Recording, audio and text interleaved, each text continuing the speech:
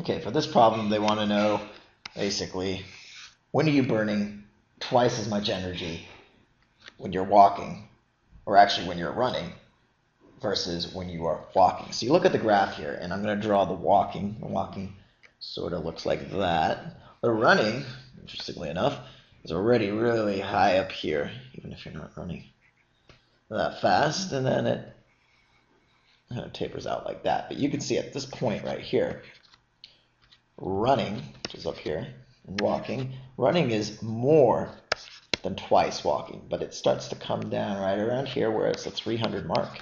Walking hits about the 150 mark, and now running is twice as much as walking in terms of the amount of, what are we dealing here with, joules per meter burn.